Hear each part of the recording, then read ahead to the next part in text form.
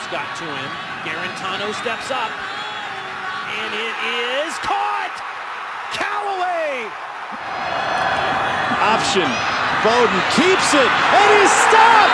Tennessee turns Kentucky over on downs for the third time this half. Intercepted. A lot of green grass for Taylor, and he will take it the other way for the pick six. Hooker to the corner, back of the end zone, a foot down, caught, touchdown. Hooker well protected, wide open is Hyatt running free. A total bust and a quick strike for the Volunteers. Look in that direction on a slant, huge hit, ball picked off. The Volunteers on the carry make an interception. And now Milton off the play fake.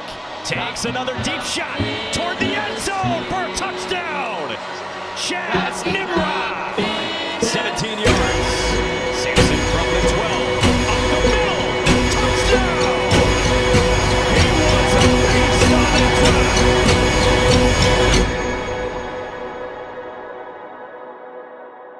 This is a basketball school. It's always been. I'm gonna need your help with this one. I'm gonna need your help with this one. Come here. Come on. Come on. All right. Sit. All right. Tell me. Kentucky sucks. Kentucky sucks. Kentucky sucks at football. Yeah, they suck at football. Mark Stoops sucks. Brock Vandagriff sucks. Who else sucks at Kentucky? Yeah, Kentucky sucks. That's right. That's right. Kentucky sucks. Does Kentucky suck? Do they? They suck. They suck. They suck a whole lot. KFC sucks. Mark Stoops sucks. Yeah, that's what I thought. Good girl. Come on. There you go. Kentucky sucks at football.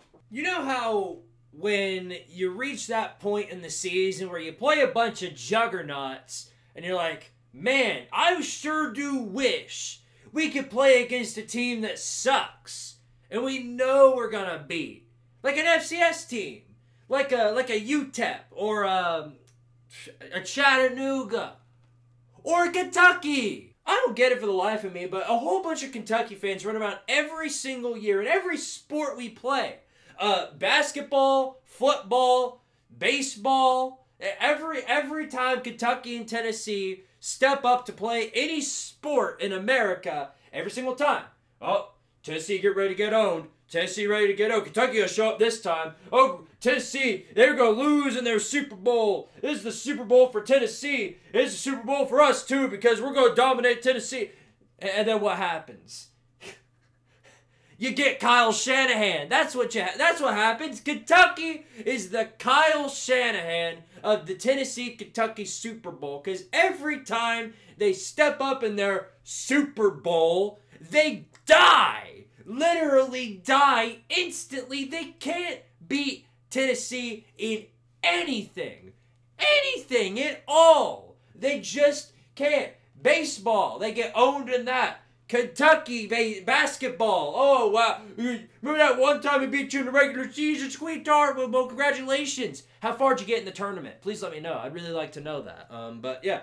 Remember, but you don't have any Final Fours, and Kentucky's got a lot of those. It's a Kentucky fan thing to reminisce in the past, because that's what they do whenever they talk about football, too. Remember all those times? Like those 3 times in the last 500 years when Tennessee lost to Kentucky? No. No.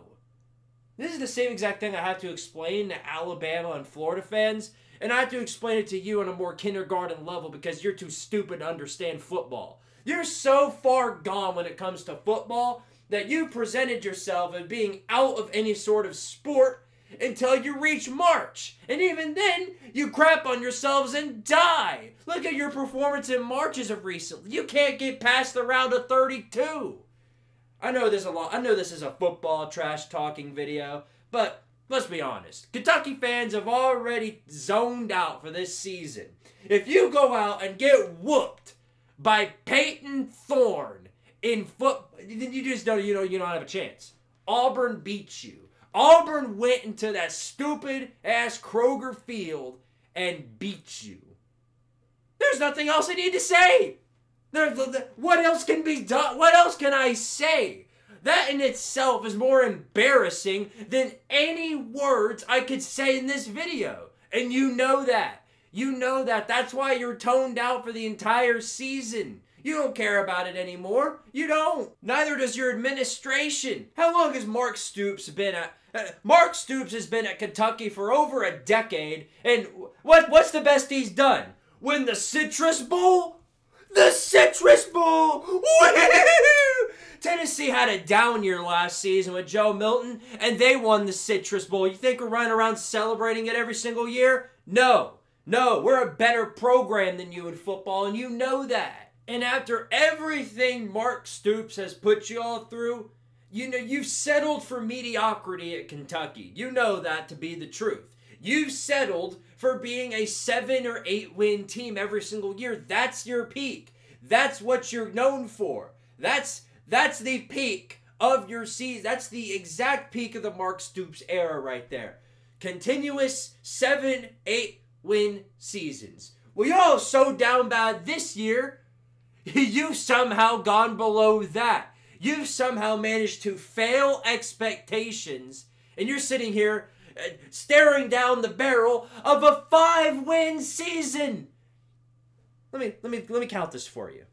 Let me count this. You need this many wins to make a bowl game. This is how many you're probably getting. You might get this many. Don't forget Louisville. Louisville, you still got to play them too. But yeah, you got to play Tennessee on the road tomorrow. Need I say more? And then you got to play Texas on the road. You got to play Texas on the road. Come on. You think you're winning that? No, you don't. You got to win one of those 2 games in order to make a bowl game. You trust Mark Stoops to do that? If you actually think Mark Stoops is going to roll into either of those stadiums and get a win, then I'm sorry, but there's no hope for you. There just isn't. You'd be better off moving on to basketball already, because the blind delusion you carry throughout this entire season is just going to end up with you being extremely disappointed by the end of it. I hate to point to streaks and be like, oh, this is the reason why we're going to beat you, because we beat you this time out of this many years. But take a look at the Tennessee-Kentucky series. It is literally more lopsided than the Tennessee-Vandy series. That's how terrible you are. You're below Vanderbilt. You are. And you're below them this year, too. You got beat by them. Again, in Kroger Field. How in the world is it that y'all are better on the road than you are at home? Well, I guess it shouldn't be that surprising. Kroger Field is a full-on dump. Well, what was that? What was that? Oh, nothing. Just that was just Brock Vandagriff throwing another pick 6. Nothing to worry about. I could get on here and tell you about how Tennessee is going to put out 11 million points on you and Nico is going to go for 500 touchdowns and all of that. But we all know that Nico has not played good or played up to the expectations that us fans put on him. And that's okay. That's okay. We know that no matter how bad he ends up playing in this game, it's still going to be better than whatever the hell you put out there on the field. Have you seen the absolute mess that your quarterbacks put on the field every single week?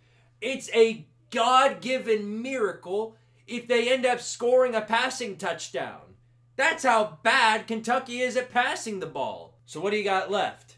Well, you got the run game. You got the run game. That's it. Bad news for you, though. You're heading to Neyland Stadium to face off against not a top 10 rushing defense, not a top 5 rushing defense, the number 1 rushing defense in the entire country. You're going on the road to face off against the top rushing defense in the entire country. You might be lucky to score over 0 rushing yards. You might be lucky to get that many. And then, good Lord, Gerald Mincey. Gerald Mincey hits the transfer portal out of Tennessee and goes to Kentucky and starts running his mouth about Tennessee. Starts running his mouth. Going on Twitter, Tennessee, this, the offensive line doo-doo, and we're going to roll into them and punch them in the mouth or whatever. You absolute clown. Do you know anything about this series? Do you know anything about what you're rolling into? You just pissed off one of the most hostile fan bases in the entire universe. And you think you're going to be forgiven for that? No! No! As bad as the whoopings we've given y'all recently, what you're going to be experiencing tomorrow is going to be far worse than anything you could ever anticipate. And I, for one, will be smiling through the entire thing. I do have to thank y'all, because if it wasn't for Kentucky football, it's much less likely that Tennessee would be wearing the dark mode uniforms every single year. Like we always do. We wear the dark uniforms every year now, and we look great doing it. One of the best uniforms in the country. But if we had a losing record with those uniforms, I doubt we'd be wearing them. It's like the orange helmets. It's like those. We don't want to wear those. We're 0-1 all time with them. But with Kentucky, the dark uniforms have a very, very high success rate. Then again, to be fair, any uniform we wear against you has a high success rate. You can't beat us. So look, for those of you who have already come to terms with what's to be, all I'm going to tell you is just get ready, accept your whooping, and then move on to the cupcake you play next week.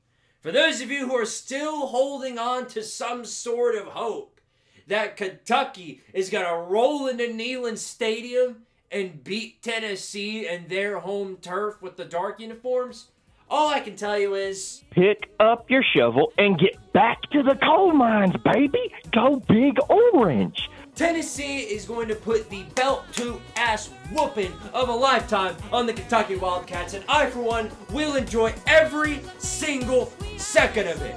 Go Vols, baby!